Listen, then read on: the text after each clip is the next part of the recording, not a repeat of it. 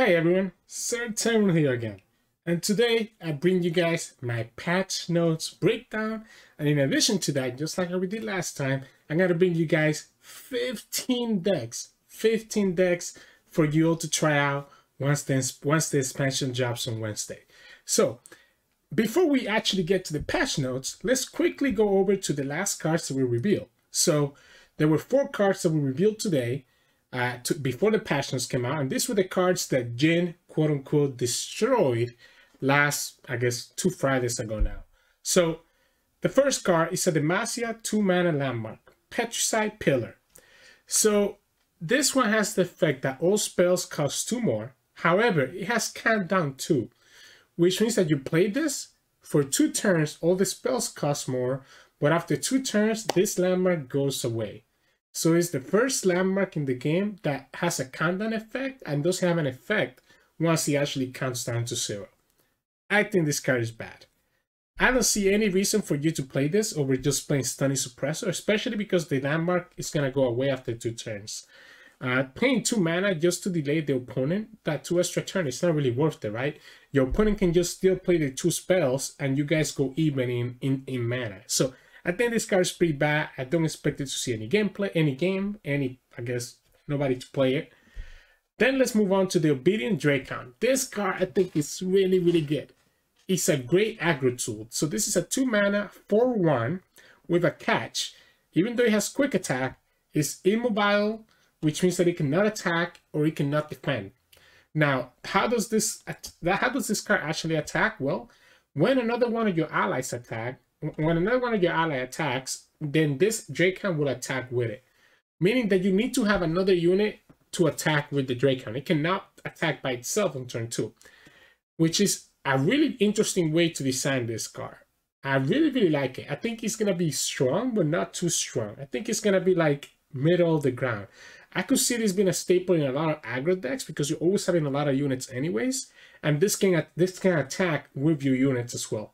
Another neat little trick is scouts, right? So this will attack with the scout unit while still counting for a scout attack.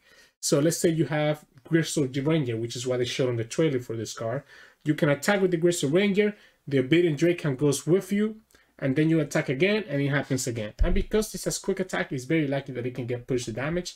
Unfortunately, it does only have 1 HP, so it's very easy for the opponent to remove it with Make It Rain, Pokey Stick, Group Shot, all the other 1-ping removals that are out there in the game currently. Heck, even Gohar and Battle Feast.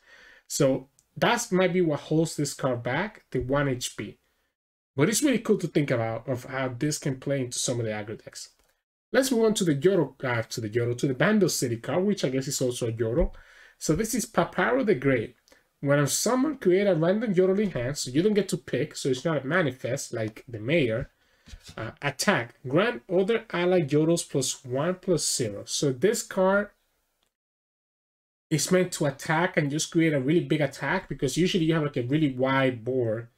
The problem is that this is only tied to Yordles, so your wide board has to be only Yordles. So you can't swarm the board with something like the Fizz, for example, from Bandle City and take advantage of Paparo. It only works with Yordles. I don't know if I like this, right? It does, like I said, it doesn't buff a lot of the Bandle City cards that are either multi-region and not Yordles, or that are Fizz. You only buff a very specific group of cards, which is why I don't think that this card is really going to see any play at all. And then, lastly, we have the Great Apothecary. So this is a 2-mana Naxos card, landmark. When an ally with 5+ power dies, create a random follower with 5+ power in hand. This card is so good. First of all, it's 2 mana, so it's really cheap and you can get it in the field early. But it also works because it's going to be pretty much like unlimited value, right? If this is not destroyed, think about decks that have a lot of 5 attack units. So think of like Ash LeBlanc, think of like LeBlanc Silver, any Reputation deck, etc. Heck, even Yetis, like even if you go like a full Yeti LeBlanc type of deck, you always have a lot of 5+ power units. And every time this die, you're going to get a random follower with 5+ power in hand. And there's a lot of good hits that you can do from this. Obviously, there's also a lot of bad hits. But the idea is that you're never running out of resources, right? Like, the longer the game goes, you still always have some cards in your hand because the card that you get from this is going to replace itself again. So I think this card is nuts. The only downside to it is that the decks that could take advantage of this, so that we talked about Ash LeBlanc, Reputation, Yetis, are decks that are a little bit weak as they are. And I don't know if this is the card that's going to get them there.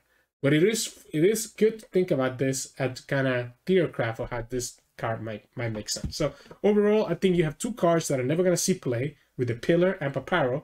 And you have two cards that I think could see a lot of play with the Obsidian and the Grey. Obviously, they're both in Naxos. Naxos is just getting all the tools this patch.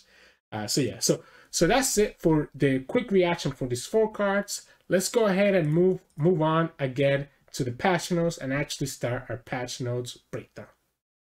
So with this new patch, this patch was more focused just on the new expansion. So you had all the cards that we have already talked about. If you want to see more of the rebuild reactions for the cards and how I feel about a lot of the new champions like Bard, Jhin, Annie, and Illaoi, you can go back to our previous videos where we have card reaction videos for each of the new champions. However, let's actually talk about some of the stuff that was included here, because there are a couple of nerfs that were kind of snuck in here into this patch. So patch notes breakdown. So they start off with a trailer for the new expansion, so Worldwalker, like we talked about. This is a trailer that they already released before, so no reason to look into that. We have a bunch of new cards, about 65 collectible cards, and you can find them in Mobalytics, Runeterra AR, or DAC.GG. I usually prefer Runeterra AR because, as you see here, you get a really nice way that the cards are shown. So that's how I recommend looking at them if you haven't seen them yet. And again, we have a reaction video where we talked about all the other cards, right? So with this expansion, we did have a couple of new keywords and a couple of new things. So we had the guide to Origin. So Origin is obviously the keyword that applies to Jhin and Bar. So the Runeterra champions. So they actually don't have a region. You can see here that it's kind of like just the general Runeterra symbol. And instead of a region, they have like origins, which kind of gives like a bunch of like special abilities, right? And will allow you to do like deck building with special conditions. So in case of Jhin, you ask you to put any card from any region that has a skill on it.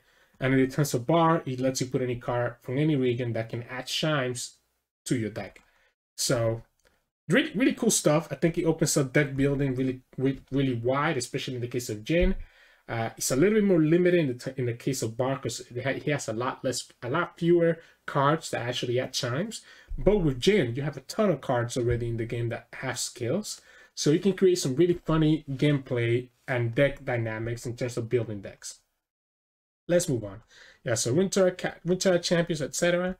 Then we get some new keywords. So you have Spawn, which is the keyword that associates with Illaoi, and it's almost a 1/1 tentacle. If you already have one, you give a +1/+1 instead for each spawn. So if you do a spawn 3, like the Buru Luca here, you end up summoning 1 tentacle first, and then that 1 tentacle gets buffed twice to become a 3/3. Pretty straightforward. And then the other one is Boon, which kind of goes along with Bar. So Boon is pretty much the opposite of Trap. So while a Trap does a negative effect, so think of like flash bombs, or think of the Teemo Shrooms, a Boon does like the positive effect, right? So in this case, the chimes from Bar are able to grant a random ally in your hand +1/+1. So you can get some really crazy hand buffing decks going on here. And yeah, those are really the 2 new keywords there. If you also count Origin, that's 3. Obviously, they added a bunch of new challengers, blah, blah, blah, blah. And then this patch is the introduction to Path of Champions 2.0. So if you were a fan of Path of Champions, they have a new version now that's going to come out. It's going to reset everything from the first version, and this new version should quote-unquote be better. Obviously, we'll see if that's actually the case. I did play quite a bit of Path of Champions. I've been able to beat Victor with 3 different champions, which as I'll discuss later down below. If you haven't beat Victor 3 times with 3 different champions yet, I recommend you do that if you have time tonight, as it can actually get you some pretty cool card backs and a pretty cool emote. So we'll see that down below. Yep. No really care. Okay, so card updates. This is what I wanted to touch on. So first, yeah, they explained to here what I was trying to explain to you all, that because it's an expansion patch, they're not really doing a lot of adjustments, right?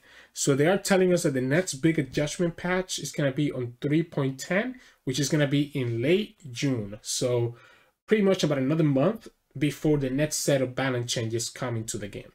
So The two changes that they touched on this patch, though, were both directed to Pirate aggro and in general, the Naxos aggro package. So the first one is going to be Crackshot Corsair. So it goes from a 1-2 to a 1-1, meaning that the Corsair can now be removed with Bile Fizz, Pokey Stick, and all sorts of other 1 damage spells. This is actually pretty big. I think the fact that he only has 1 health can make it, and even Flash Bombs kill it right away, like, can make this not stay in the field long enough. Like, it's a good trade for the opponent if you play Corsair and then they can Bile Fizz right away, because not only do they kill your Corsair, but they also get a blocker in the terms of the Bile Fizz. So I think this change is actually pretty big, and might even make me consider not playing this in some Jhin decks that I showcase later on in the video. And then the second one was to the Imperial Demolitionist, which is gonna hit every single Naxos aggro deck. So Pirate hits Spiders, right? Instead of being 3 health unit, it goes down to a 2-2. It still has a sell ability though, which might be okay, but it does make it a little bit awkward because now you can't have this be like a good blocker, or if you attack with it, opponent could be able to block it and get a favorable block. So you gotta be a little more careful. Now, I'm actually a little bit surprised that this is the only changes that we saw. There's 2 decks that are really, I mean, actually, I would say like 3 things that are really missing, I think, that are missing from this patch and the balance changing. Faded units and Pantheon deck, right?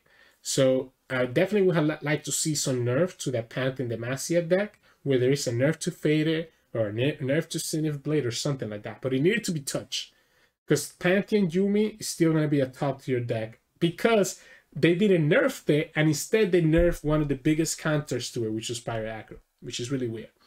Second thing that didn't get touched was Quicksand. Quicksand is so good, and it's one of the staples of the game, and I think it's way too strong. And it's going to keep a lot of different decks away from the meta until it gets adjusted. And the third thing that I think should have been touched is the Fate package. So that's Rainbow Fish, Gleaming Lantern, etc.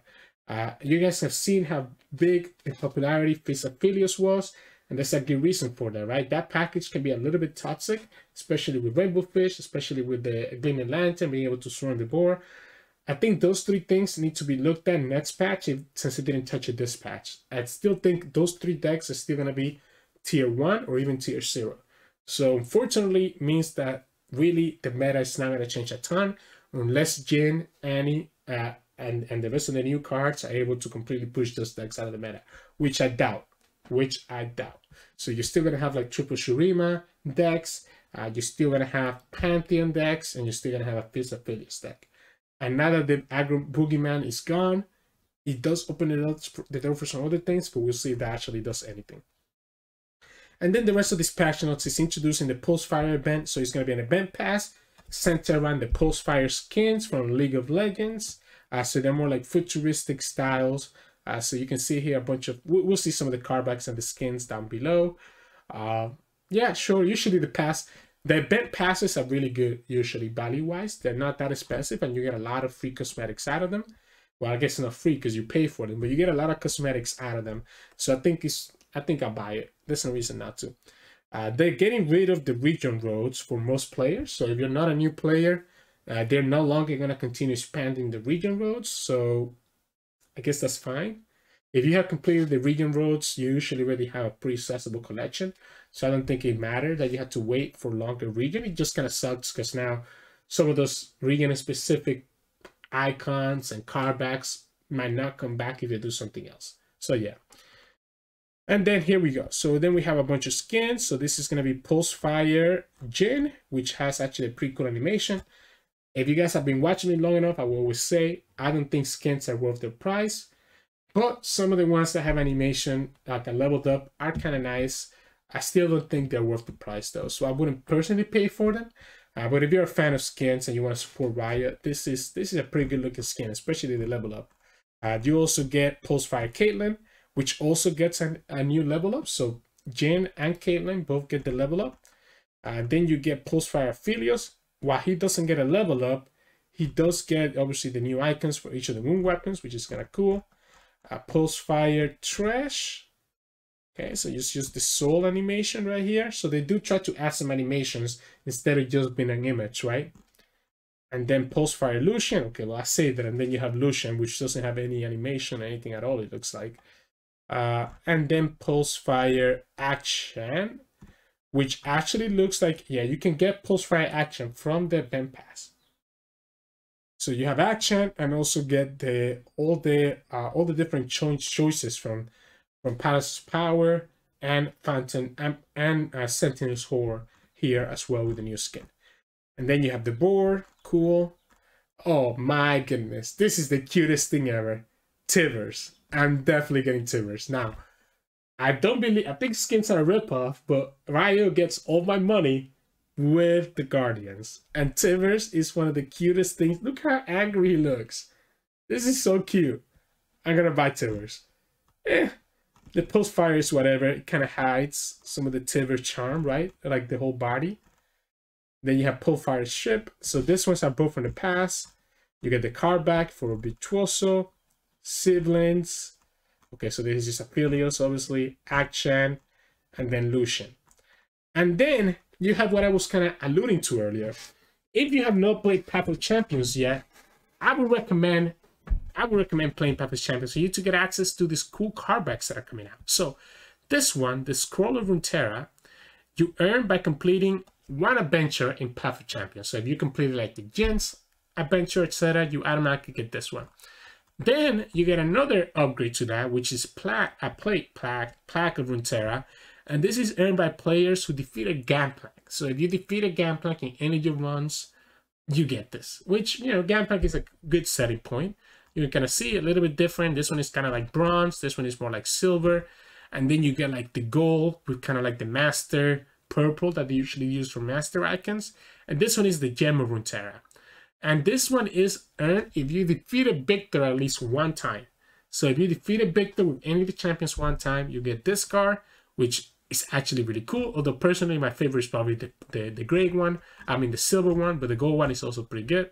And then lastly, we have some emotes. So these are all from the path, from the Pulsefire event. Pretty cool. I like this one a lot. This one is alright. That's a big eye. Don't think I care about it. And then this is the last one I wanted to showcase, Adventuring. So this one is earned by you defeating Victor 3 times with 3 foreign champions. So earned by players who defeated Victor with 3 champions in the Path of Champions. So if you have not beaten Victor 3 times and you want this emote, you have some work to do by the time this video comes out. So yeah, here you go, some bundles, etc, etc. Yeah, expeditions are going bye-bye. So sorry for those of you who enjoyed Expedition. And then lastly, we have Miscellaneous and Bug Fixes. So Miscellaneous. So the ranked season has finished, blah, blah, blah.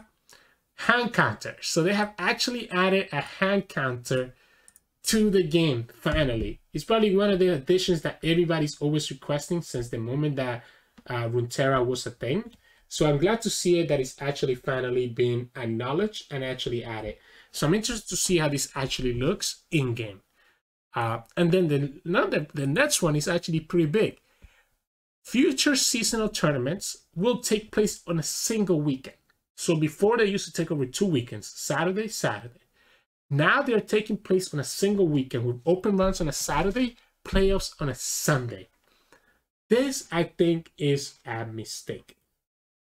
I think, first of all, open rounds already are 9 rounds, which usually take about 10 hours or more sometimes. Usually, you have to wake up to be able to register at 12 p.m. Eastern time. Your first match starts at 1 p.m.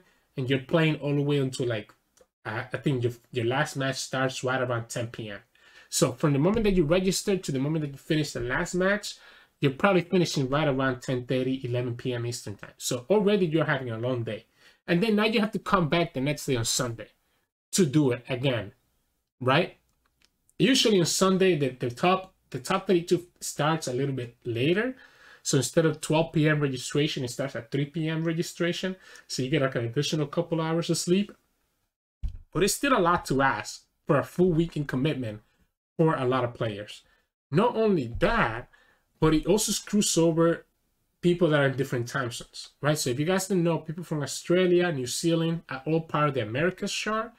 So already their seasonal was starting really early in the morning for them. I think their starting time was like 2 a.m. in the morning. Now they're gonna be playing from like they have to play one day at 2 a.m. in the morning, and then the next day have to do it again at 5 a.m. in the morning. I think it's really tough for them. Not only that, but usually they're not able to play on the Sunday. So the reason that, because originally the seasonal tournament used to be on Sundays, and they moved it to Saturday to make it better for people in like those regions that had to work the next day. But now you get rid of that because you brought it back to Sundays, and now you completely removed the reason why you changed it in the first place to Saturdays. So now we're back to like people that might not be able to play because they have to work on that Monday, especially people from Australia, New Zealand, you know, the Oceanic region. It also kind of gets a little bit weird with some of the European time zones. Probably not as bad with APAC anymore now that the servers are merged, but maybe I'm wrong about that. I don't know. I mean, I know it's how physical card games are done. I know that's how it is in like big Yu-Gi-Oh events, big other like physical Fresh and Blood, whatever, where you're there Saturday and Sunday, or maybe Friday, Saturday, Sunday. But I think with an online game like this, where you're actually trying to have 1,000+ players from all over the country and sometimes over the world, I think it doesn't make sense to have it on a single weekend. But you know, we'll see how that goes. I think it might actually push some people away from competing in seasonals. Then you have a bunch of bug fixes. No, don't care. Encroachments when it's rare. This is where discarding cards that placed themselves wasn't allowed just to leveled up. Where discarding cards that had placed themselves wasn't allowing gens. Okay, so this is pretty good. This is pretty good. So I guess there was a bug that wasn't letting gens leveled up. Swift Lancer can no longer create itself. I think that's actually such a weird change for them to make. So they still have the Crimson Curator create itself, but they decide that the Lancer cannot create itself. Maybe to make a rule and decide which way to go about it. Okay. Shout out Princess and Appeal. Mr. I can win a war and heal your ally. Oh, wins a war now can really heal your allies. Okay, so before it used to like now heal your ally, and now it does. Ramstein now resolves even if the selected unit leaves play. That's a huge buff. That's a huge buff. That's a huge buff. So a lot of times you have to be like very careful what you use Ramsteins on, because the opponent can remove it and cancel the Ramsteins. But now it happens no matter what. Oh. That's nice. That's nice. That is nice. That is very, very nice. I like it. Transposition now uses the reduced cost of a unit, which has had its cost reduced. Not sure what they mean here. Is this to stop like the Karina combo or whatever? The reduced cost, I don't know. Fits an issue where Daybreak triggers for Morning Light was activated Leona's level of progress. Added error message when player tries to move a challenge blocker. Okay. Daybreak triggers for Morning Light was activated. Wasn't that supposed to be the case? Or is Leona only on play? But anyways, I think honestly some of these bugs fixes are pretty nice. Obviously so was good. Yeah, I mean that's really the whole patch, right? Obviously the big thing is the expansion, so stick around where we're now gonna give you guys 15 decks. I tried to do at least 2 or 3 decks with each of the new champions, and then do a few decks with some old archetypes like Deep, Thralls, etc. that got buffed this patch for you all to try out when the patch comes out tomorrow and for the rest of this week. So yeah, stay tuned for that, and we'll move on here to, who do we want to start with? Let's start with Jhin Annie. So let's begin with the most obvious one, right? That we have all discussed probably as soon as you saw Annie and Jhin. And that's going to be pure aggro burn deck. So I just want to get this out of the way right off the bat. So this is my version of the deck. So we play triple Annie because Annie is such a good one drop for this type of decks, right? She's either getting rid of a blocker or pushing 2 damage to the Nexus right away. And you know, like you don't really necessarily need her to level up, but if she does level up, it's also pretty nice as well. She can synergize a lot because she can also help with Jhin. So then we have Jhin. Jhin gives us the option to be able to play units that have skills from every other region. So even though we're playing Jhin plus Noxus, we still get access to a bunch of skill units that are really good in like this aggro burn package, as you'll see as we go through our deck. Also, I was considering whether 3 Jhin is correct or just 1 Jhin. I think 3 Jhin might be a little bit awkward because it is 4 mana. And if you get 2 Jhins in your hand, it's not really great. However, I do want to have 3 Jhin because I do want to have him in my hand as well for him to give us the Lotus Trap every turn, which is free damage. I mean, not every turn, every time you do like enough skills, which is free damage into the Nexus. So I still have to debate whether that's better or not. Now, the rest of the cards are just your typical burn package. So think of a Spider Aggro, think about Pirate Aggro, think about PNC burn. And now grab all those cards that have skills in all those decks and put them all together, and you get this abomination. So, how does this look like? We got the Crackshot Corsair from Bilgewater. Now, this card did get nerfed, so now it's a 1/1, so it's not as powerful as it was before, but it's still pretty good as a skill unit. Obviously, because we have Naxos as a region, we can do stuff like Rearguard, Saboteur, we could play regardless, so that also is another skill. We can bring the Bone Crew Rookie from PNC, so now we have another card here that can present 2 damage, direct damage to the Nexus every time that he attacks, which is pretty nice. And if the opponent doesn't have a blocker with 3 attack, you're able to attack twice with the Bone Crew Rookie, which is great. Demolitionist, additional burn, also counts as a skill. They get nerfed, but shouldn't be a big issue because we do have enough blockers. We can play Grenadier, more burn. I really like the station. So even though the station is ephemeral, when you drop her on your attack turn, you can remove an opponent's blocker because you can stun them, and then attack with this. And if they don't block the station, you're pushing 4 damage. And by being able to block the opponent's blocker, it also allows your other units to also be able to attack. And in a really sticky situation where you need to survive just 1 more turn, so think about going like against a big Wounded Wifling that has like Overwhelm, you can punish them if they don't open attack by playing this and stunning the Wounded Wifling, which is not bad. I don't think it's bad at all, either as an offensive tool or as a defensive tool. So it's really, really good. Then we bring the Tusk Speaker from Freljord. His skill deals 1 to all Nexuses, so it does do 1 point of burn.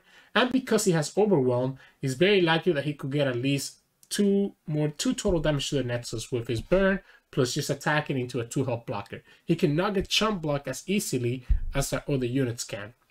Doom Beast, because again, we're just getting the best tools from every aggro deck out there.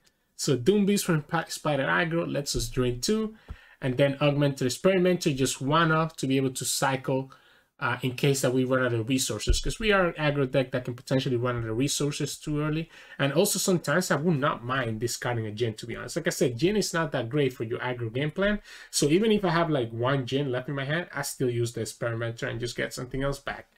And then obviously the burn is just going to be Fervor plus Decimate. So yeah, this is my version of it. I think this could potentially be pretty strong.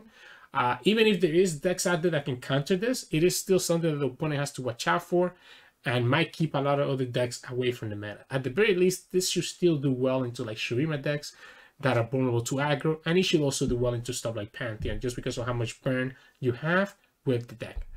So yeah, so let's move on to, I guess let's continue with Annie. Let's move on to another Annie deck. So let's stick with the theme of like Annie burn. And if that's the case, I want to go with another version, which is just going to be Pirate Aggro with Annie instead of Twisted Fate. Now, you do lose the utility of Twisted Fate, but you do get a really powerful 1-drop unit that can push a lot of damage, and you can also play the Obedient Dracon in this type of deck. Now, I did not like him in the Jhin Annie deck because I feel like you have better cards there to play, but in this deck, the Dracon is actually pretty nice because he can also synergize with your Island Navigator, allowing the Dracon to actually attack when you have a scout on the field, being able to attack with the scout units. I really like this. So obviously the rest of the deck is very close to what regular Pirate Aggro is. And again, we did see some nerfs with Corsair and Demolitionist, but I don't think those nerfs are going to be enough to completely rip the deck apart. So if you're looking for like another variant of like Annie Burn that's not necessarily playing Jhin, then this I think is what I would recommend. Is there anything else that I can really say around this deck? I mean, like, you know, I'm trying to give every deck at least like a minute or so, but it's kind of tough. I think, yeah, just play it like parry aggro. Play it like parry aggro and just do all your burn damage and just have your Annie be like another powerful one drop. Whether she levels up or not, regardless, Miss Fortune can synergize with her because Miss Fortune counts as a skill. So you do get some value there from that. But anyways, now enough with the burn stuff though. Let's bring you what I think is a decent Annie mid-range list using Annie Swain. So this is that Annie Swain that I was just referring to. I like it. It's an Annie Swain Bilgewater. So think of like Swain Twisted Fate, except that instead of Twisted Fate, we play Annie. It's funny how we stole Twisted Fate from Parry Aggro, and now we're also stealing Twisted Fate from Swain Twisted Fate. Whether it's actually that good or not, it's a little bit to be debated. Really, the new cards here that I'm playing, it's going to be 3 Annie, 3 Watchful Idol, because the Watchful Idol, when it hits itself, it will also advance the Swain level up. Obviously, the Annie skill can advance the Swain level up as well. And then I also like to play 2 Disintegrate. It's another kind of great tool to remove an opponent's blocker or an opponent's unit, especially when you can combine it with stuff like Make It Rain, or you can combine it with stuff like House Spider, where you can just block with the little Spiderling and put this on the stack to be able to kill them. And obviously the rest of the deck is just playing kind of like a lot, you know, enough units that you're getting some value, but also enough removal tools that you're able to deal with the opponent's units. So if you're not familiar with the Twisted Fate Swain deck from the past, you're really just trying to build up to try to quickly level up the Swain and try to lock the opponent down with stuff like Leviathan. That's still the plan here. Obviously the idea is that Annie, Watchful Idol can both help you level up to a Swain faster, and Disintegrate can synergize with a lot of your cards that can block or deal all the damage. Aside from that, you just have a bunch of like regular tools here, right? The Deckhand can combine with stuff like Make It Rain or Death Hand, or you can combine with stuff like Annie as well, dealing 3 to the blocker instead of just 2, or dealing 3 to the Nexus. And yeah, I mean, what else I can say? It's really more a control tool, a control deck where you just try to lock your opponent down because you have stuff like Flock, Scorched Earth, right, to remove their units. And then you also have stuff like Leviathan and Swain to then lock them down. Now, I do think it might be worth it to add some of the other Annie package to this deck. I just couldn't figure out how exactly to make it fit. So I ended up just really just doing Annie. If you can't tell from the past 3 decks, including this one, I just think Annie's a really strong unit by herself, even without the rest of her package. I'm still iffy about the rest of the package and how that actually fits into the meta. But yeah, so those are the 3 Annie decks that I suggested. Obviously, one of them was with Jhin. So let's go ahead and give you guys the second Jhin deck that I kind of have prepared for you. Of course, you wouldn't think I wouldn't cover Jhin and not give you guys a copium Jhin Yasuo list. So this is what I ended up kind of coming up with. Obviously, I'm not the biggest Yasuo expert, so this might seem like straight up nonsense. But I really couldn't think of like what other way to kind of build this deck to make it make sense and get to what you want to do. So obviously we do lose some tools like the Minotaur for Naxos that is sorely missed, but hopefully we can try to make it up with some of the other stunt tools, because we can combine some of the units from Targon, Naxos, and bring them into the Ionia package with Yasuo. So obviously the whole idea with this deck is that both Jhin and Yasuo synergize really well with stuns, right? So Jhin does 2 to all the stun units. Yasuo also deals like, 2, and when he levels up, he's dealing 5, right? So both of these can synergize really well with the number of units that you can stun. The only downside is that Yasuo's does not count as a skill. So just keep that in mind. Don't count for Yasuo to be able to count as a skill. The rest of the deck is just a bunch of units and a bunch of spells that can either stun the opponent or help you survive to when you can set up the Jhin and Yasuo. So obviously the Blade Troll is just there as a nice unit that can grow really big, but just as you have stuff like the Sunhawk and the Station, both of which are 2 mana stuns. Especially the Station can be a really big development punisher because you can stun an attacker, and also because the Station has a 4/4 stat line, usually you prevent the opponent from being able to attack into her as well. We also have the Sentry, which is also really nice. I am playing triple Shadow Assassin just so that we can try to draw into our champions sooner rather than later. And I like the Clubbing Way. So it's interesting because it's a 5-mana card, right? That needs to have Nightfall, so you need to trigger, you need to do something else. Usually, my thought is that if you get this on turn 5, you're using stuff like the Ionian Tailstones to be able to trigger it. Otherwise, you're kind of waiting until like a later turn to be able to do this. But the idea is that this is able to stun a unit twice, allowing you to be able to actually, you know, turbo level Yasuo and get some value there. It might not be good as a 3-off. It might only really be a 2-off. But I just really didn't know what else to put in here. And then we have 2 Thousand Tails because draw is very important here to be able to get our champions, which are really key for this deck. Then in the spell package, there's a bunch of protection, right? So Nullify and Deny to protect our units, Steel Tempest and Concussive Palm to just stun and protect our health, Twin Discipline to help us survive, and then 2 Ionian Tails because I do think Tailstones, because I do think the Ionia is really good with Health Pot, Homecoming, or Standing At It, all really been good choices to be able to save your units or be able to do like a sneaky lethal with like a really big Fey Blade Twirler. So regardless, I think this is the best that I can come up with. However, if you are actually interested in this Yasuo archetype, I would just recommend watching like Jay Sensational, right? Because he probably is going to come up with a much better Yasuo deck than I ever will, because that man is like in love with this champion. But yeah, so this is my idea with Jhin. And now, so that's 3 Annie decks, 2 Jhin decks, if you count the Annie Jhin deck as separate ones. Let's move on to, let's do Illaoi. I think let's do Illaoi and see what you guys think about these 3 decks that I have for you. So of course, it wouldn't be a Sirturmund video without me recommending Star Spring. And this is my first Illaoi deck. And probably the first deck that I'm going to try in the expansion. And maybe the one that you guys are going to see a video on tomorrow or Thursday. And it's going to be Illaoi Soraka. So how does this make sense? Well, first of all, this has the same cost as Tankkench, so it's not really a big change. The problem with Tankkench, like the Tankkench gives you the benefit of being able to lock opponents down. Illaoi does different. It lets you be a little bit more aggro, so it gives you a little bit more of a win condition by being able to build a really big Illaoi. Unfortunately for Illaoi, she does require herself to attack to get the spawn 1, which means that she's going to take a lot of damage from chump blockers, so people trying to block her. That's where Star Spring, Soraka, and the heal package from Target comes in, to be able to keep your Illaoi healthy enough so that you can continuously keep attacking with her more than just once or twice. The rest of the package looks very close to what you will see from TK Soraka, except mixing in some of the package from Illaoi. So we still play the Courier. Obviously, we play 3 Star Spring. I'm not even going to touch on that. We still play the 3 Courier.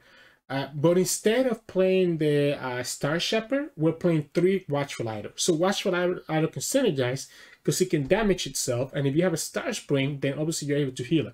If you have 2 Star Spring, then you go infinite with the Idol. Now, that's not likely to happen. If you have 2 Star Spring, you're usually already winning anyways. And that would take 4 board space, right? 2 Star Spring, the Idol plus the Tentacle. So you have to be careful a little bit about the board space. But, the idea is there that you can do 1 Star Spring at least, allowing this thing to stay in the field a little bit longer. You can heal it with Guiding Touch, etc. And it's a nice way to start triggering and start getting your tentacles. Obviously, we play Boxopus and Croaker. Those haven't changed. And then I do always think that 3 Protector is the correct play. I would never advise against it because it's such a good tool against aggro decks. Our spells are mostly the same as well. I still like the 2 Shakedown. We go 3 Guiding. We don't have Pale Cascade. Instead, we're going to go with because we need a space for the Illaoi spells, and we'll see that down here. I do like the 2 Sunblast Bigger as a way to potentially get some of my units more HP as needed. 3 Acid Protection, very straightforward. 1 Bastion to protect the Illaoi that gets a Vengeance or something. And then here we have, since we don't have TK, we need another way to be able to remove opponent's units. And one of the ways that we're going to do this is going to be Tentacle Smash. So this would allow you to be able to trade with one of the opponent's unit. If your tentacle is big enough, you can also save it, meaning that you're able to use Heal It Up afterwards. So between Tentacle Smash and Shakedown, I feel really confident about being able to deal with some of the opponent's threats. And then one of the reasons that we remove Pale Cascade is because instead we're going to play the Eye of Nagakaboros.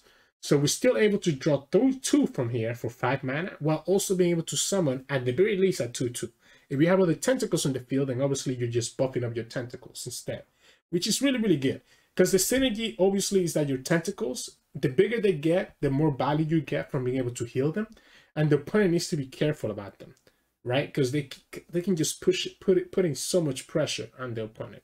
So I really like this style right here. I might explore around and see if we can fit in any other of the Illaoi as support cards, but I like where this is set right now. So I'm definitely gonna give this a shot. This is gonna be probably my personal day one deck, and that's just because of my obsession with Swain and Soraka in general. But there's another Illaoi deck that I'm really excited for to try out that might become my day 1.5 deck, because it's another champion that we all know and love. And of course, I'm talking about Udyr. So this is my Udyr Illaoi deck. So moving on from Soraka, the idea with Udyr in this package is that you're able to give regeneration to your tentacles.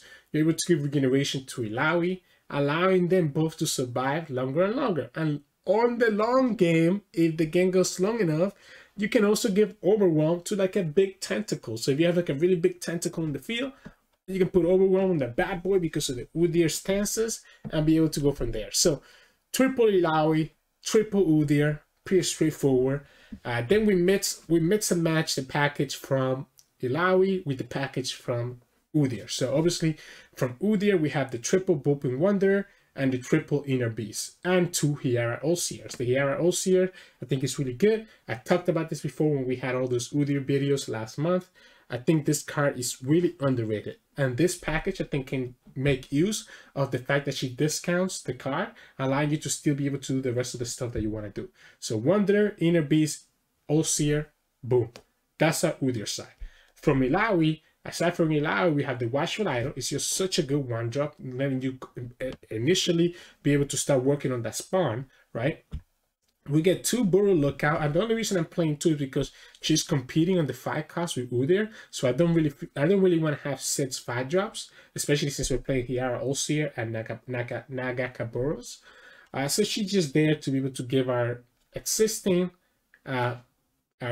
tentacles more power. We play 1 Nakaboros as a potential alternate finisher in case that the Udyr game plan doesn't work out. And then we also play triple Tentacle Smash, triple Iron Nakaboros. So the Tentacle Smash is allowing us to be able to remove a unit because we can give regeneration to a tentacle.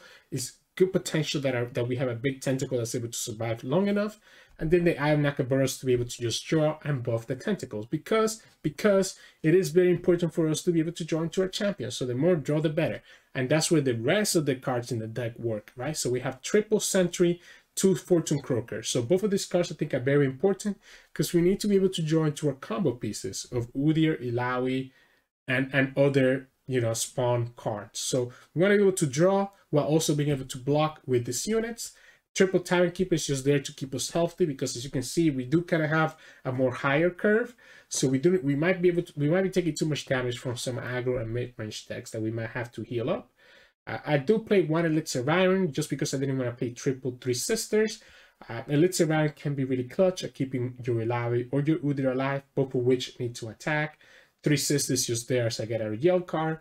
And triple Troshan for the same way, to be able to keep your units alive against removal or blockers. This is another deck I'm super excited for. So even though I really was excited for Annie, and Annie's one of my favorite champions in the league, I'm really excited for Illaoi. I think I really like the playstyle of like Illaoi, being able to combine her with either Starspring or Udyr. So these 2 decks are the 2 that I'm going to try out first and kind of see how it goes, and we go from there. But I'm really excited for this. Obviously, you guys know me. I get excited for Udyr decks. So this is right up my alley. Now, there is a third Illaoi deck that I want to showcase. It's more kind of playing for the Shurima package. So kind of like how you have Diego Shurima, except that it's going to be Illaoi Shurima. I don't know if it's actually going to be competitive, but, couldn't really think of a third deck with the champion. So yeah, so here it is. So it's a mono Illaoi Shurima deck. Again, similar to just Diego, right? It's actually playing a lot of the same cards, right? So we're playing triple Chronomancer, triple Merciless Hunter. We got 1 Bakai Sand Spinner. We have the double Rider Calling just so that we can guarantee that we draw the Illaoi. I said that the Rider Calling is a little bit worse because we don't have the miss compared to how Viego has the miss. So that's why we end up playing double Doomkeeper so that we have something that we can sacrifice for the Rider Calling if we need to. Worst comes to worst, obviously we can just sacrifice one of our other units. It is what it is, because I do think Illaoi is very important. Triple Ancient Hourglass to save her, triple Quicksand to just survive against random stuff, and double Rider Negation to also protect her. So then we mix that Shurima protection package with Denies and Hourglass and Quicksand with the Bilgewater Illaoi package. So literally all the Bilgewater cards are just the Illaoi package. So triple Illaoi, we do triple Watchful Idol, triple Sea Boys, and the reason I like this card is because it does give us an alternate win condition where we can also give Overwhelm to our Tentacles, which is really, really nice. And it's also a nice 3-drop with 3 health because we only have Merciless Hunter as blocker. Baru Lookout, sorry. And then 2 Nagakaboros as an alternate way to also win the game. And then obviously that we talked about with the Udyr deck and the Soraka deck, triple Tentacle Smash, triple Iron Nagakaboros, which are both really good in the Resource War to be able to remove opponents' units or be able to keep our hand in a healthy state. And then to kind of close off the deck, we play 1-of Chamber Renewal. So obviously the 1-of Chamber Renewal there is just there to give Illaoi the spell shield. How often is that going to happen? Probably not that often. It might end up becoming a dead draw more times than not. But we do have a lot of ways to draw our champion with 3 Illaois and 2 Rider Callings. So hopefully that's not the case. We also have a lot of predicts. So we'll see. But this is what I'm thinking of on the Illaoi Shurima package.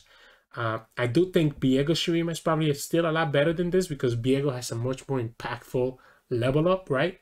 Viego just wins you the game most of the times if he's able to level up.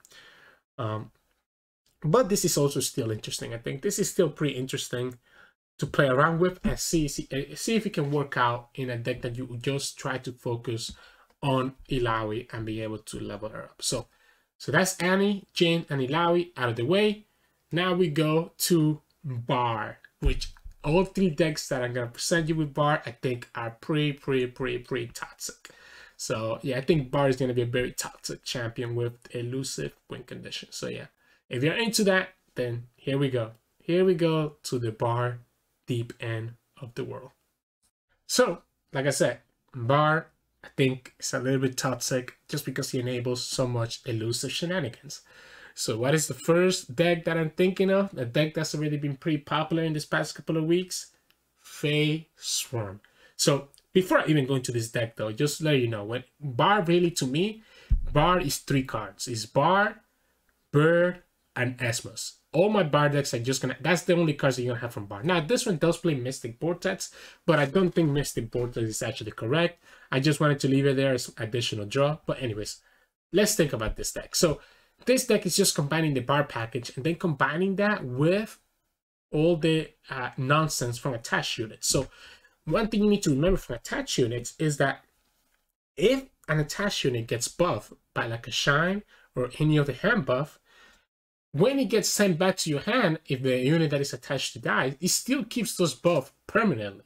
So let's say that we get lucky and our Chimes hit our Rainbow Fish, then the Rainbow Fish is going to be a 3-2 forever, or maybe a 4-3 or more. Even if the unit that is attached to dies, when the Rainbow Fish comes back, it's still going to be buffed up. That's where the synergy comes in. So obviously, the whole point of Bar is to be able to buff your units in your hand. And this deck has a lot of units that are nice to buff, right? So Fizz is nutty to buff. I do think Commando is really good as well. Esmus is really good. Kelp Maiden, we're playing Kelp Maiden to give ourselves more elusives that we can buff. And then Rainbow Fish and Papercraft.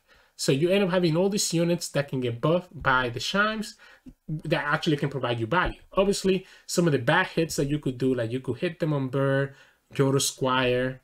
Grandfather Faye is probably not great to hit on. Gleaming Lantern is actually okay. Like if you hit it on Gleaming Lantern, that's fine because it means your Gleaming Lantern now has 4 health and can potentially survive. Now the good thing though is that even if you hit one of those low rolls like the Fae, the Lantern, or even your Owlcats, it doesn't matter because you have the Rainbow Fish to be able to give them elusive. So even if the Chimes do not hit one of your elusive units, as long as you have a Rainbow Fish, you can still make up for it and still make that unit elusive, which is nuts. Obviously, from the spell side, it's just the standard triple Phase Sprout, which you can synergize with the Gleaming Lantern, double Trinket Trade, 1 Flame Spitter, 3 Pokey, 2 Hidden Pathways. So the reason I'm playing Hidden Pathways is because since we're not playing Target like a Phileas Fizz, we lose access to Guiding Touch, we lose access to Pale Cascade. So I feel like I need a little bit more draw, especially because draw can be really good synergizing with Bard. So I think even though Hidden Pathways is a little bit expensive at 4 mana, I think it's still worth it, right? You're always going to trigger this really easily because you have Grandfather Fate and other cards that create cards. But even at 4 mana, I think it's pretty good. We might even go up to 3. We'll see how it goes. But yeah, I think this deck is very toxic. Because if you get lucky with how the chimes go, opponents can have a hard time dealing with your units. And on top of that, you're still getting all the value from Gleaming Lantern being able to let you go wide in your board. So yeah, I think this deck is really good. Yeah, I mean, I don't know what else to say about this. Like, I think Bard is gonna end up being the strongest champion of this expansion, if you're asking me.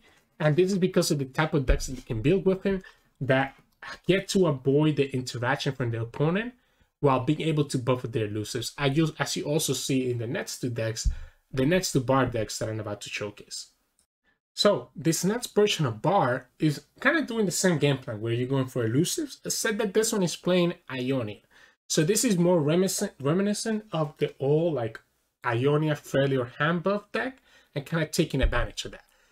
By being able to just buff up your elusives and being able to get a lot of value that way and being able to protect them with your Deny and your Nullifies, etc. from Ionia. So this is going to be triple Set, triple Bard, because obviously if Set gets buffed up as well by the chimes, that's really big, because Set is able to copy the stats into the Living Shadow. So if this gets buffed even just once, now you have a 4/3 that's attacking twice, right? So you have 4/3 and 4/3. Opponent's gonna have a really hard time being able to stop that. Like we talked about, we have the Bard package. Triple Bard, triple Burr, triple Esmus. That's all you need. That's all you need from Bard. The rest of the cards are Ionia cards. Now, I do play triple Shadow Apprentice instead of like triple Dancing Droplet, because the Shadow Apprentice at least has a chance to potentially synergize with Set. We don't really have a ton of recall in this deck, especially because I ended up cutting the 2-drop that recalls a card. So we are a little bit low on the draw by not having the Dancing Droplet, but I think it's okay. Triple Gringley Duo. If she gets buffed, then she's no longer vulnerable to like Battlefields and stuff. Now, the Nabori is probably the low roll of this deck together with the Saint and Thousand Tails. But the Nabori is not so bad, because if you get enough chance on this can become a pretty good unit. The idea here though is that we want to have at least something that we can use to be able to block against like aggro decks. And the Highwayman is a nice card that you can just throw down and be able to block, or you can also combine them with the Gringley Duo to be able to push a lot of damage. Shadow Assassin just to draw, and another elusive that's going to get buffed up. King Q Life Play. If this card gets buffed by the chimes, then you have a really big swing. Because now you have a lifesteal unit that's also elusive, that's potentially have 3/3 or 4/4 stat line. And then Saint and Thousand Tails is just there to get us more cards, as well as be able to trigger the chimes, right? Because this is giving drawing twice and giving everything +1/+1. And then we just protect our units with you know, the usual Ionia stuff. Double Deny, double Nullify, Twin, which you're usually doing for health, but sometimes you can use it to push lethal damage. And then I do run 3 Concussive Palm, kind of similar to what we talked about with the Highwayman. Gives us a blocker that we can use to be able to block against the opponent attack and not let them just rush us down. So it lets us block stuff, you know, that's really big. You know, it stuns them the first time and then still leaves the blocker there for the next turn. So this deck is also pretty nutty, I think. And it might be one of the best Bard decks as well. Like, I would not want to go against this if I was playing rank. So really crazy to me how much this Bard card and his archetype might be able to enable in terms of like hand buffing the units in your hand. So yeah, pretty darn good. Pretty good card.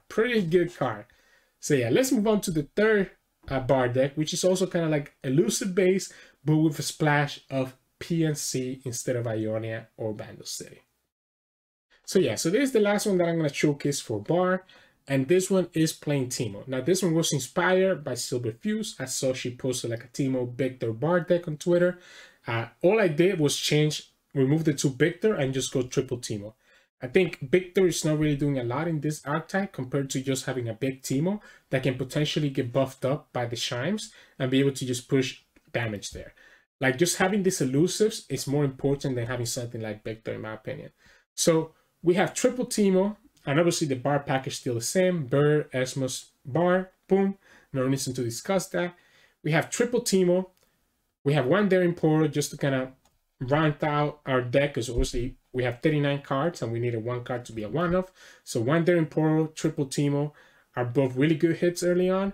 The idea with this version of the deck is less elusives and more just being able to have a lot of draw to be able to trigger as many Chimes as possible. So we have stuff like Sunny Urchin, right? And we have stuff like Stress Testing, Rummage, all 3 of which can draw units, can draw cards, allowing you to potentially trigger the Chimes over and over and over again. At the same time, they can synergize by discarding some of the stuff like the Flame Chompers, which we play triple Baboon and triple Flame Chompers here, because the Flame Chompers themselves, especially if you have the Flame Chompers naturally in your hand, or if you play the Baboon first, they could also get buffed by the Chimes, which is not a bad target. It's not an elusive target, but being able to have a buffed up Flame Chompers is not bad, because it will let you trade and remove favorably into the opponent's different units. Obviously, Yasuo is just there as another elusive unit that can also grant your Chompers +1/+1, which is really nice. Triple Pearl Cannon. Now, obviously, you can leave the pearls in your hand to be able to let them get hit, or you can just play them out and combine that with the other cards. Triple Stress Testing can combine with either the Senate or the Pearl. And then you have some burn with Mystic and Get Excited as well to kind of take advantage and be able to finish up if you're not able to push more damage with your units. And then the Suit Up, because we are drawing enough that I feel like the Suit Up could be really nice. You can put the Suit Up on like a Teemo or a Daring Portal that didn't get hit by any Chimes and be able to push damage that way. Even putting it on the Esmos is also pretty good. So I think Suit Up kind of makes sense in this deck. If anything, I might remove 1 Suit Up and maybe add 1 Augmented Experimenter, just so that we have some draw engine in case that we run out of resources too quickly. But we'll see as we play around a little bit more with that. So yeah, this is another version of Bar that's a little bit different than the just pure elusives from Vandal or Ionia. It plays more towards the Chompers when conditioned, while also still being able to combine elusives. So it's kind of like a different flavor of it when you're going for a little bit more burn. Kind of reminiscent of like Fizz, Teemo, Fizz Twisted Fate, where you just have Suit Up and you're just pushing a lot of damage with your elusives and the amount of cards that you can draw. So yeah. So that's it. That's it for all the decks that I have to showcase today for the new champions. Let's move on to some more variety decks. So this is going to be the deck coming up now are going to be decks for all archetypes that got a little bit upgraded with some of the cards that we release. So let me know what you think. We'll go ahead and first start with Deep. So this deep list looks very close to the list that I posted on my channel a couple weeks ago. If you guys watched that video, Deep, you saw that I'm not a fan of Maokai, right? I'm not a fan of Maokai, and in that list I have 0 Maokais. I decided to go back to 1 Maokai here, just as an alternate win condition in case that we need to, but I think anything more than that is not great. I think I just want to keep Maokais to potentially be able to draw out of the opponent's deck. The way that this version of the deck works is more taking advantage of stuff like Fading Memories, to be able to still be able to go deep. I've been doing Fading Memories on the Dredgers or the Doubloon Wonder, while also those ephemeral units, when they die, they're able to trigger the Sea Scarab. So the idea here is more that we rely more on Lord of the Depths to be able to draw into the Sea Scarab. With that said, that's why we only have 4 other sea monsters, 2 Abyssalites, 2 Devours, because if we do get the Lord of the Depths in our hand, we almost always want to hit the Sea Scarab over anything else. To make up for like a sea monsters here, we do play triple Joe Hunters, which you can also copy with the Fading Memories, allowing you to get more sea monsters in your hand while being able to challenge and kill the opponent's unit. And then obviously the big addition here with the update was the addition of Undergrowth. So Undergrowth is a 3 mana fast speed spell that tosses 3 and drains 2 from a unit. So you're able to kill an opponent's unit that has 2 health while also being able to toss 3. So you're able to both stall out by being able to heal and removing a unit, and also be able to advance your deep condition, which I think is huge. I think this card alone is enough to make deep really, really playable again.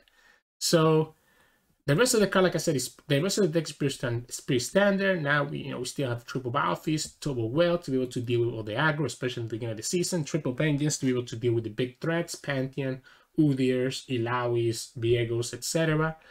2 Salvage to be able to draw. I think draw is pretty nice in this deck.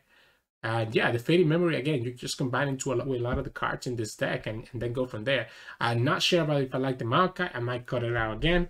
Because the good thing about having 0 Malphite sometimes is that you always know the Nautilus is going to be in the bottom of your deck, and you're able to draw into his champion spell, which is actually really, really good against a lot of things in the meta right now, being able to send something back into their deck. So that's also one of the benefits of having just triple Nautilus on the field. But a lot of people on Twitter were coming at me because they said the Malphite is really good. So we're going to go ahead and give it just Malphite a shot. So yeah, so this will be my updated version of Deep. So let's go ahead now to the next deck. So let's move on to the next deck that got a little bit updated, and by a little I mean a lot, in this patch, and that is Thralls. The only card that really makes a difference here is this card, Harbinger of the Thralls.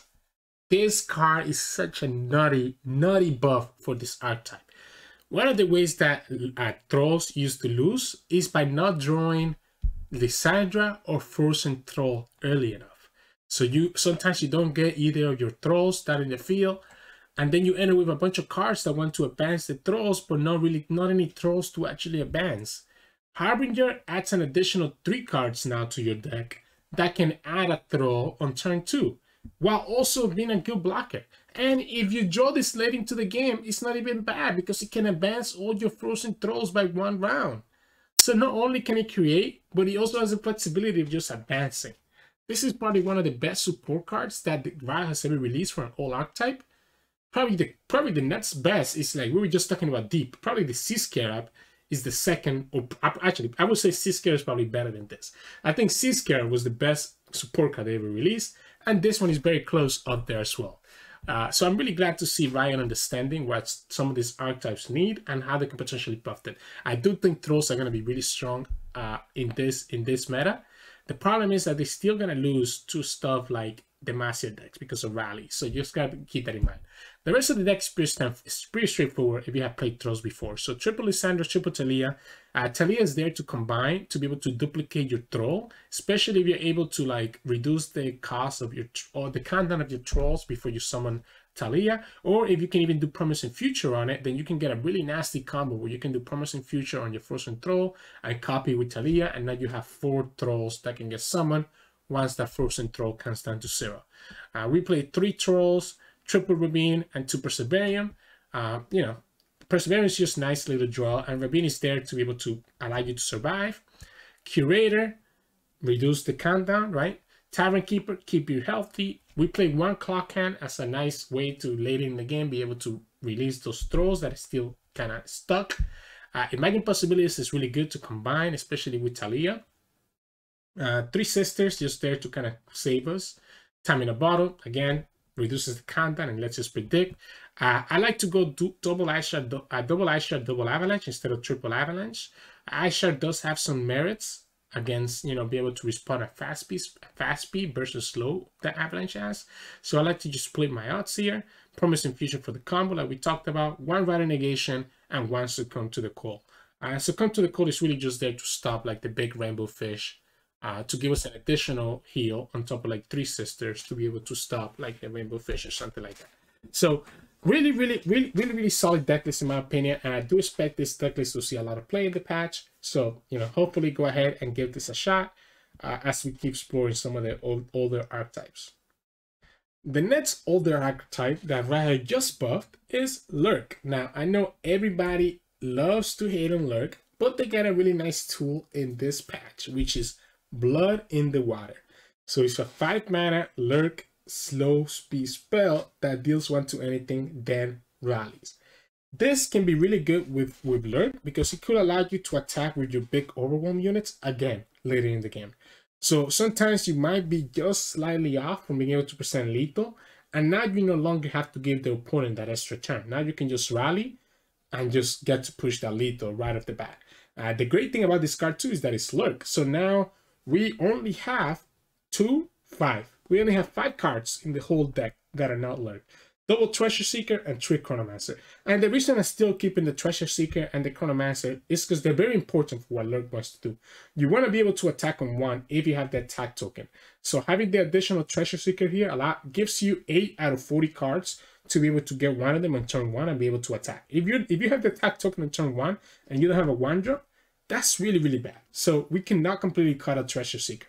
And then obviously the Chronomancer just combines so well with Rexa and Pike that there's no reason to cut it either. What we ended up cutting was more stuff like Bone Skewer or Ruthless Predator, which I think were a little bit more low value than what you're going to get from something like Blood in the Water. Again, the combo here is that later in the game, maybe you have like a big Under Titan, a big Doombreaker, and need to just push that last little bit of damage with your Overwhelms, and you can just do Blood in the Water to be able to do exactly that. So really, really fun. I think this might make Lurk a little bit better again after the Pike nerf. I think the Pike nerf kind of almost killed the deck. So hopefully this can give it a little bit more oomph to be able to actually do something. So yeah, so here it is for all you Lurk enjoyers. So the next archetype I wanted to touch on is going to be Taliyah Malphite. And there's 2 cards that I think could be decent upgrades in this deck. So one of them is going to be the Wind and Light. So the Wind and Light is a 7 mana. Nightfall, give other allies +2/+1 overwhelm this round. So this allows you to give not only your Malphite and Taliyah overwhelm, but also your big grumpy rock bear that gets summoned and sometimes doesn't have overwhelm. So you can combine really nicely with some of those cards and be able to just give you just enough oomph, just enough push to be able to actually present lethal for the opponent.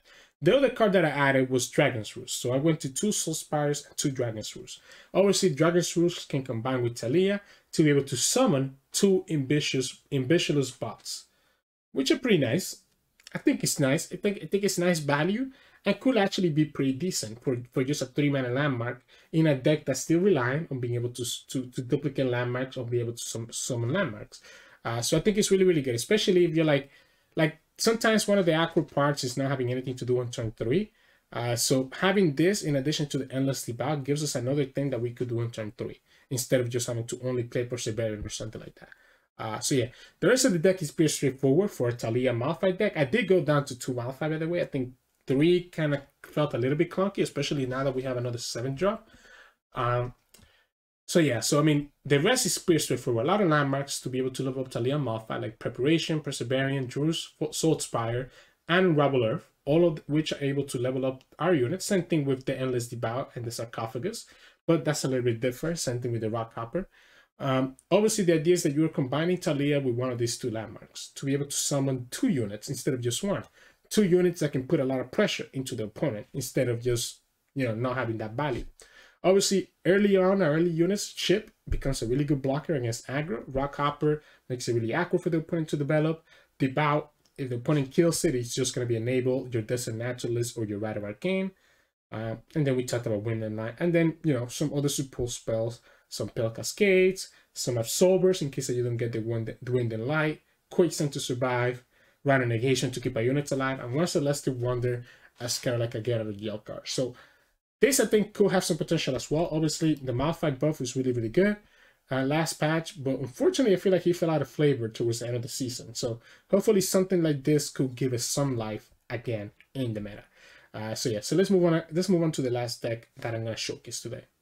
So to finish up the day, I'm going to show you guys some Copium Legion Deserter deck. So the whole idea on why I'm trying to bring this into the light or showcase this is because Legion Deserter gets buffed by ally buffs everywhere. So he actually gets the buffs from Rumble. So the idea here is that you can play Rumble on turn 4, and you can play Deserter on turn 5, and your Deserter is going to have Spell Shield, Impact, Quick Attack, and also Overwhelm, because he naturally has Overwhelm. So this gives you another unit that's going to have Spell Shield, Quick Attack, Overwhelm. Because the way that the Rumble buff works is that if you discard 3 cards, it gives Rumbles everywhere the Quick Attack, Impact, and Spell Shield. So it's actually going to synergize with the Legion Deserter. So that's the main idea of the deck, the main idea of this deck. Now, I didn't want to be boring and go like PNC package, so instead I decided to go more like a Field Promotion, the Demacia package, where obviously the idea is that you're able to give Field Promotion to a Rumble and be able to attack multiple times with the Rumble and level him up in a single turn.